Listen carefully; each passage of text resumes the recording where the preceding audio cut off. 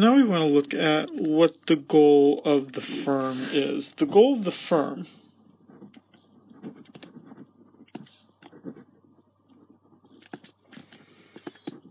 is to maximize profit.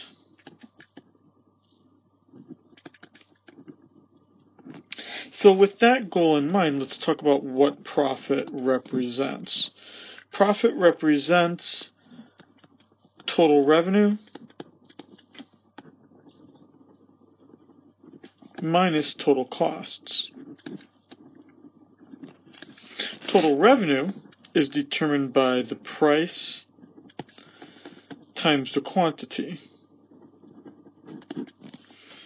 Total costs, as we know, are fixed costs plus variable costs. So essentially then what the firm is trying to do is it's trying to maximize that difference between the two. So if the goal is maximize profits,